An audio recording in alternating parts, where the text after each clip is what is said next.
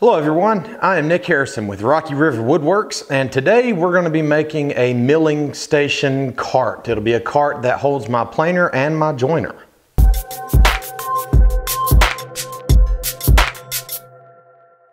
So the first thing we're going to do, the first thing you need to do is head over to my website at rockyriverwoodworks.com.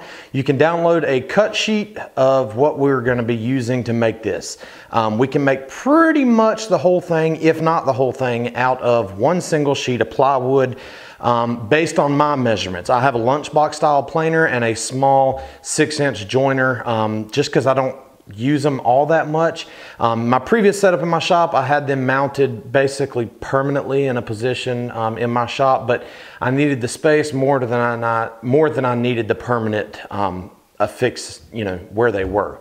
So I'm going to be making a mobile cart that contains both of them.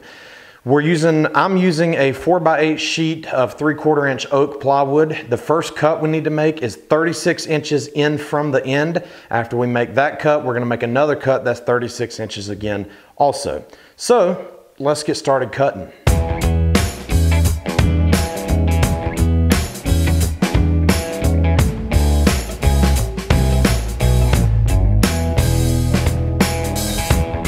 All right. Now that we have our 36-inch wide pieces ripped down, we're going to make our side panels.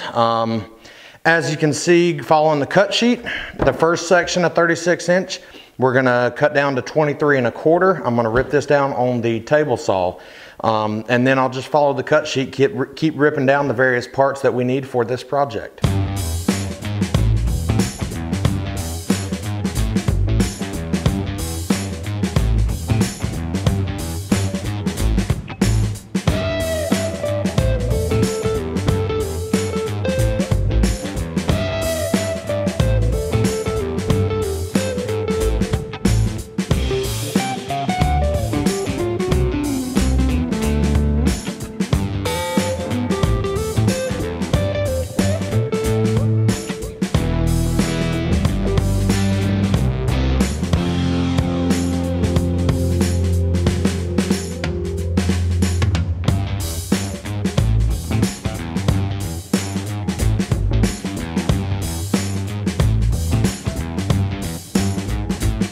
All right, I have all of my pieces cut. I'm going to begin assembly. The parts for the drawers, so here we have a drawer front, 2 drawer sides, a drawer back, and then the drawer bottom panel here. I'm going to set aside just for now.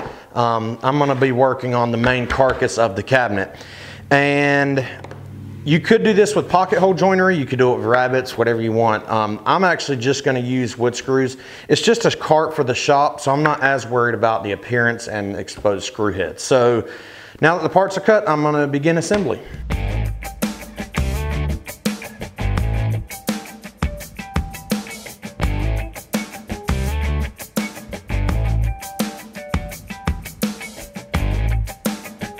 All right, the box for our cart is now complete. It's not completely stable. We'll add some braces shortly. Now I'm going to work on building the drawer boxes. Typically you would build a drawer box with pocket holes, but again, it's just a shop cart. I'm going to use butt joints with wood screws. So let's work on building some drawer boxes.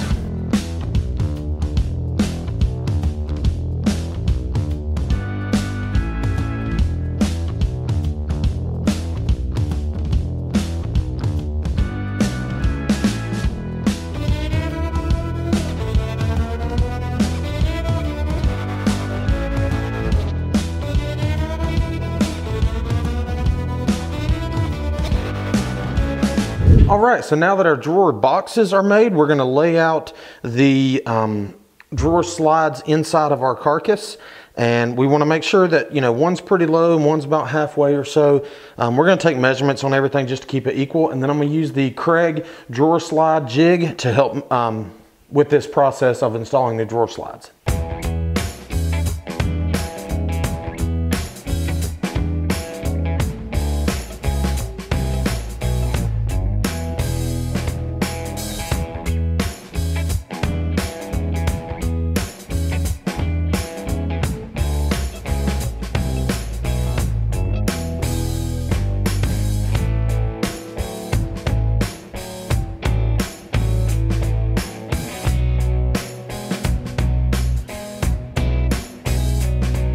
Now the drawers are installed. You could add a drawer front on here if you want with a handle. I probably will do that eventually, but for right now, I'm just gonna leave it like it is. Like I said, it's just a shop cart. The next thing I'm gonna do is add some 2x4 runners on the bottom. That'll give me something a little bit beefier to drill in casters. I'm gonna install some 2-inch locking swivel casters to make it mobile. And then I'm gonna go through probably in the front and in the back and just add on the inside a couple of 2x4s attached to this frame just to give it some extra rigidity.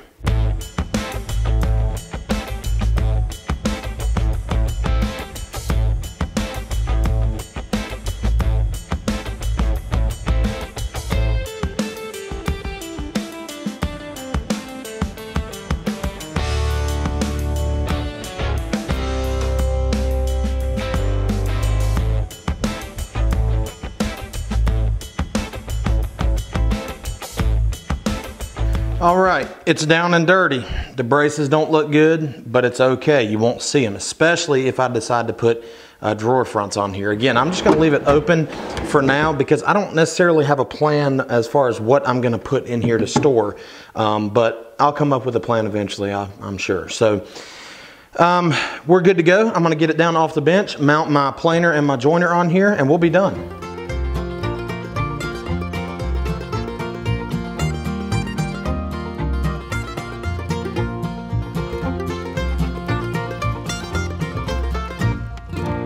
All right, I now have my planer and my joiner mounted on here. The drawers are in the front there. It's completely mobile. They're heavy duty casters. Once locked, the cart does not move at all. That's almost doesn't move just with one of them locked. So once I lock all of them, it stays in place, which is super important for a planer and a joiner. I like this cart also because of the height of it. I think it's a perfect height. It's just an overall, I think, going to be a useful piece of shop furniture. The dust collection's on the same side so that my hose can, I don't have to worry about moving it around. If you like this video, be sure to like, comment, and subscribe on YouTube. You can find this project and more on my website at www.rockyriverwoodworks.com. Also, be sure to follow me on Instagram and other social media networks at RockyRiverWW. I'm Nick Harrison with Rocky River Woodworks. Thank you for watching.